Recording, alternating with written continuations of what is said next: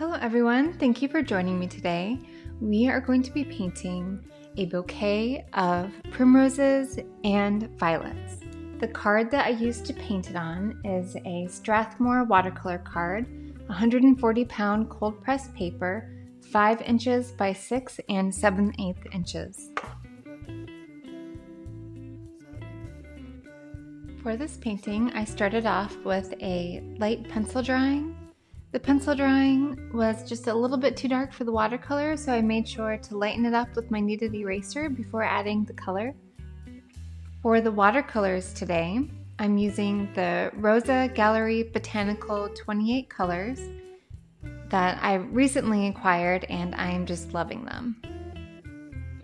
The first color that I'm using is the Magenta Rose PR 122. And I'm first outlining the heart-shaped primrose petals, one flower at a time. And after I do a darker outline, then I rinse some of the color off of my brush and go in with a more watered down wash of the color to bring in some of the color down towards the center of the petal, but not, or the center of the flower, but not have it all the same darkness. I wanted the petals to have that darker outline, and then towards the center to lighten up, to leave a white in the center as the primroses that I was using for inspiration. There are many different types of primroses, but this particular primrose had a very beautiful pink heart-shaped petal with yellow in the center and a little bit of white around that yellow. You can see I'm working directly from my ceramic palette. I put some of the paint from the pan or the paint right into the ceramic palette, add some water to it, and then I can go back right to that ceramic dish or ceramic palette instead of directly into the paint, so I can have a bit of a watered down version of that color and not have to worry as much about how much water that I have on my brush. So here again, I'm outlining the petals in the watered down magenta rose, and then rinsing off my brush a bit, dabbing it on paper towel, and then having a bit of a lighter hue of that color going towards the center of the flower.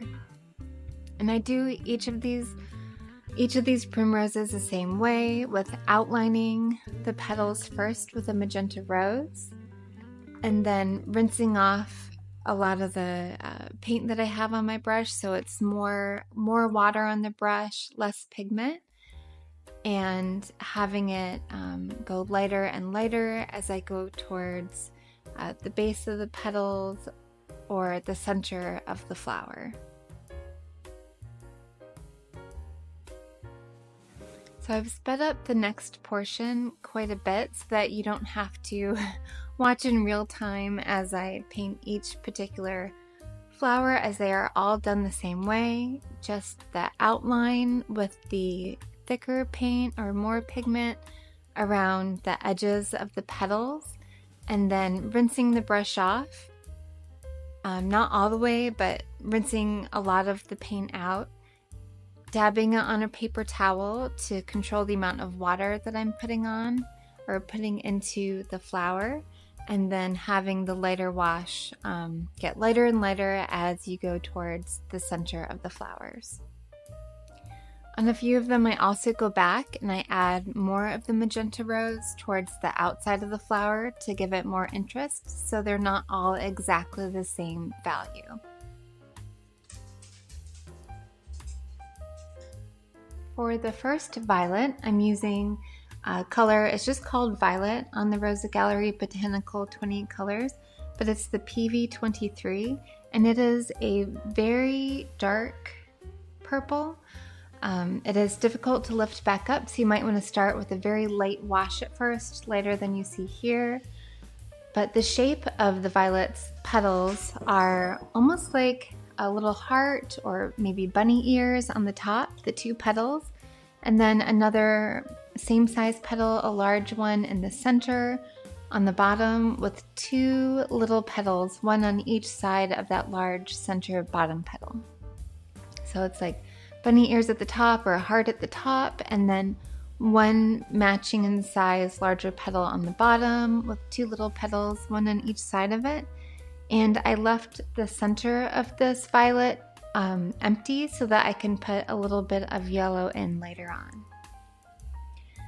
For the next violet, I'm using the quinacridone violet. It's a bit of a lighter hue. It's maybe a little bit more red as well, where the first violet is more of a blue violet and the second violet is more of a redder violet. Again, you might want to start with a lighter wash at first because it is very difficult to pick up. It's a pretty staining color. But you'll again start with the 2 petals on the top, almost like a heart or bunny ears, and then one in the center on the bottom, and then 2 smaller ones on either side. And you can leave a space between the top and the bottom, and then go back in and put just a little line, one on either side to connect them if you want to. I'm going back in and charging the color a little bit with some of that magenta, as I love the play between the magenta rose color and the violets. I just think they look so beautiful mixing in wet on wet together. If you're not working with the same color palette, you can use any violets, any pinks. They don't have to match in order for this painting to work. So I'm charging my violet color with even more of that magenta rose. I just love it, and then some more of the, adding some more of that quinacridone violet to it as well. I just think the way they interplay together, the way they mix wet on wet is so much fun to see in these tiny little flowers. The top petals, I went a little bit too heavy with the color at first, so I'm soaking up some of that color, and you can do that by drying off your brush and using it almost like a sponge. It won't be completely dry, but wiping it on your paper towel and then putting it back into your paint, and it soaks it up, and then you can wipe it back on your paper towel or your cloth. You can use a cotton rag or a cotton cloth for this. It doesn't need to be something disposable. It can be something that you use from painting to painting. So I've sped up the next violets as they're all done the same way with the little heart shape or bunny ears on the top, the one large lower petal that matches those in size, and then the 2 little petals on either side. I go back and forth between the violet PV23, the quinacridone violet PV19, PB15, and then I also start off a couple of the violets with the magenta rose, and then add in the violet, quinacridone violet, or the PV23 violet after starting off with the magenta rose. As I'm doing with this bud here, I start with the magenta rose and then I add in the violet color while it's still very wet. The one on the top, I believe I'm using a very watered down violet, just the regular violet, the PV23, more of that blue tone violet. And again, it's very watered down at first, and then I add just a little bit of that magenta rose into it. I just love that combination. So for the interior of the primroses, I'm using the cadmium yellow light and putting just little dots in each petal area. I did use a little too much at first, so I went back in with a paper towel, and you can do this with a cotton cloth and just soak it right back up so you have just a little light violet or light yellow left, and it's not as dark. For the leaves, I have a combination of the emerald green and the burnt sienna. I'm using that color a lot lately. I just really like that. It's not a cool green, it's a warmer green, and to me it looked just like the pictures of the violets that I saw, those heart-shaped leaves, which I love that for February. The flowers that represent it being violets and the primroses, they all have these heart shapes in them. The primroses, each leaf or each petal rather looks like a heart, and then for the violets they have those heart-shaped leaves that I just think are adorable.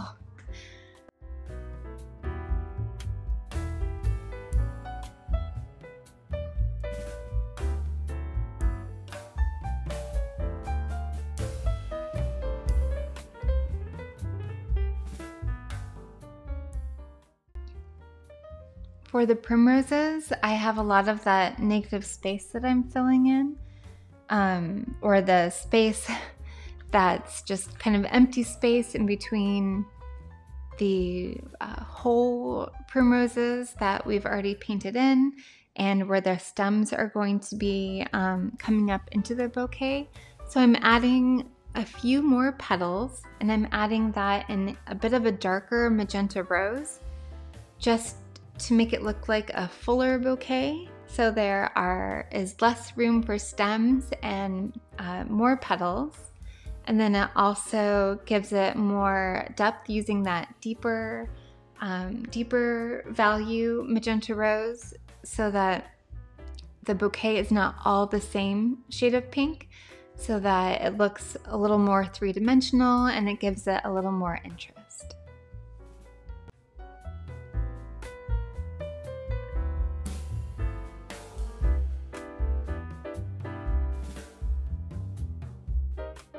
For the very tippy top violet, that little bud, I'm putting in a stem with an arch to it, as when I was looking up wild violets, I really fell in love with that shape of the unfurling buds where you have that arch in the stem before it opens up fully.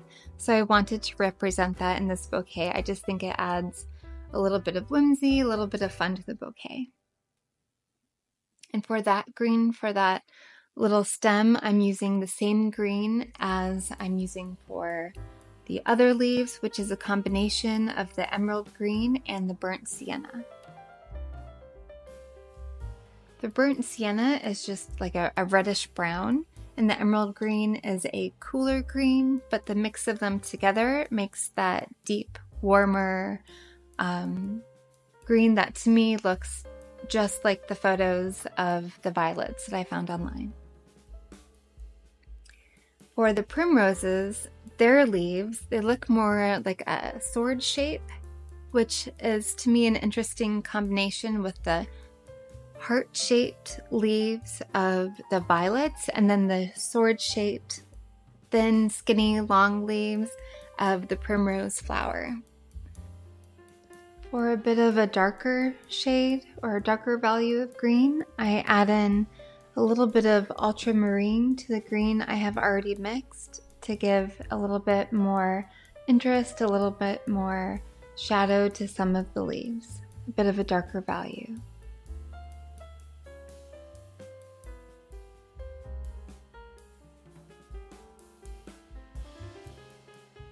I hadn't practiced this painting exactly before I did it, and I'm also not working from a photograph, I'm working from my imagination.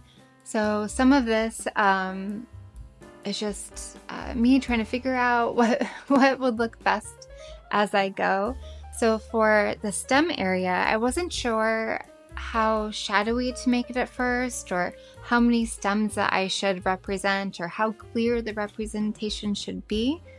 So I started off with it looking a bit more airy, a bit more of that white paper showing through in the space with the stems, and you can leave it like that. I think that it looks nice like that, but in the end I ended up using more paint in that area to give it more of a thicker, fuller look, where maybe there was more shadow in that area and more stems all close together, so it would be harder to pick out one stem from another. So I added more green to that area and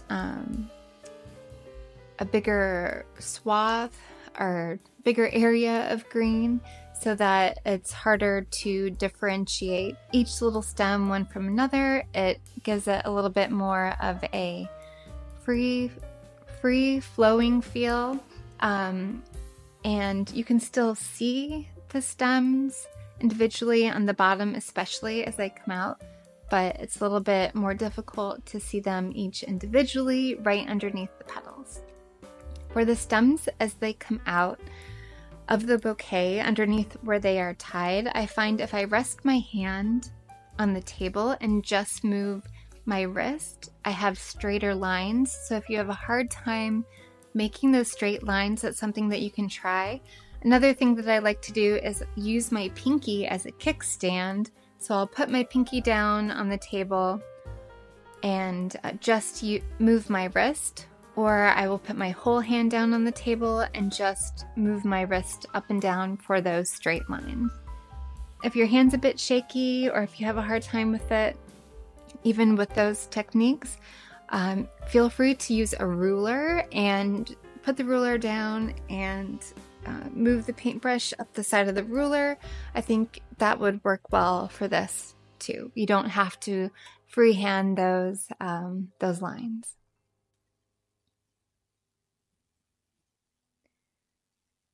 At this point in the painting, I'm making sure I have enough little bits of leaves that they're the right value, not too dark, not too light, adding in little stems, just the little details.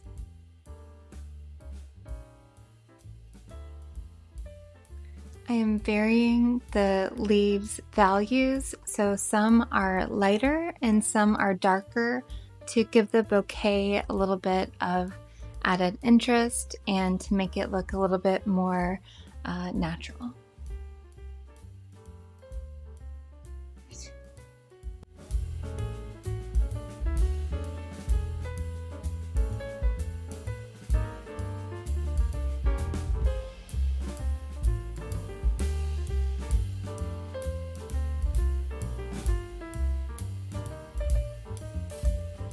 The next step for this painting is going to be the twine wrap, the twine tie. And for this, I have a combination of the burnt sienna and the green that I used, which made a nice muted brown.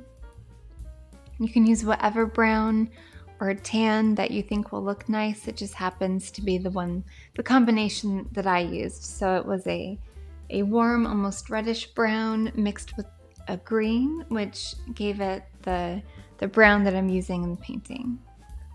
I did go a bit too heavy at first, so I soaked it right back up with a paper towel, and now I'm going over it again, making sure to leave some of that white paper on there so that it looks like the highlights, as if the sunlight would be hitting it.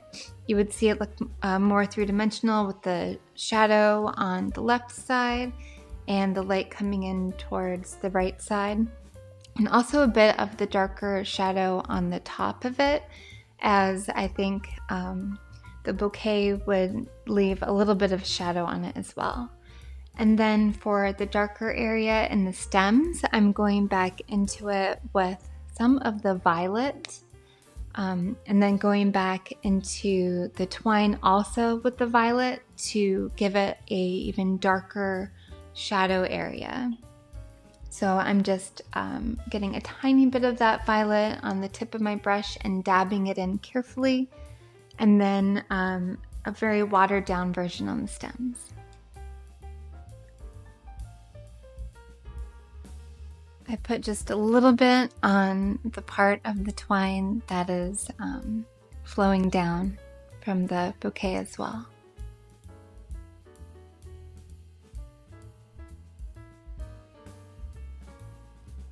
Once I am happy with the amount of shadows that I put in the bouquet and it seems complete to me, I take my kneaded eraser and clean up any extra pencil marks. Thank you so much for joining me today. I've really enjoyed this painting. The card is ready to go in the mail, and I hope that you get a chance to try it out. I will have the image of the bouquet, the drawing, or at least like a grayscale version of it that you can print and then trace and use to make your own your own painting with that as well. The card is ready to get in the mail, and I'm going to be doing a bookmark with the same motif coming up in a video. I hope that you will join me for that as well. Have a wonderful day, and I will see you next time.